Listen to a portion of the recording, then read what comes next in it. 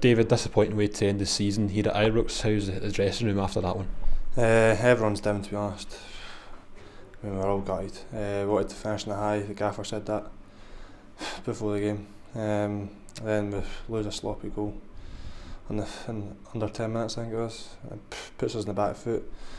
I mean, we need to cut stuff out like that, and we've done that a couple of times in the last few games, so we need to cut it out. Those sort of goals that you've been losing, is that something and especially early on, is that something the manager's really been getting on at you all for? Yeah, we looked at it, was it last week, I think. Had a stat about losing goals in the first 20 minutes. I mean, it puts us in the back foot, and I mean, the games that I think we score first, we usually go on to win comfortably, and putting ourselves in the back foot doesn't help. You did manage to get the goal back through Martin Wagcorn, for terrific finish from him, and did that give the team a real sense of renewed belief that you could go on and get something from the game? Yeah, it did. I think we all know that when we go down 1-0, 2-0, we can still get back in the game. But to go 2-0 down, we're again putting ourselves really on the back foot.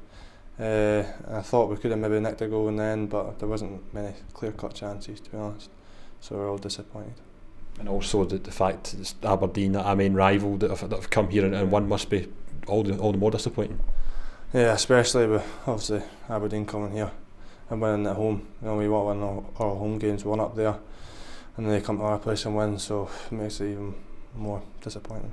Now a case of trying to lift yourselves for St Johnstone on Sunday and try to finish the season on some sort of a high now. Yeah, we need to go out in St Johnstone and try to get a win. It's a must, to be honest.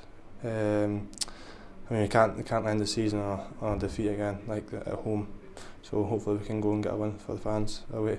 And also the final game here it was disappointing to send the fans away. Not so happy, but for you personally, you know, a good end to the season for you, getting all the game time and hopefully putting your name in the frame for next season. It is obviously good to get in the game time and stuff, but to not win the games at Ibrox, not win at home for Rangers. I mean, you need to win all your games at Rangers, really. Especially against your rivals. So it's good in a way, but after tonight I'm not even looking at the positives, to be honest.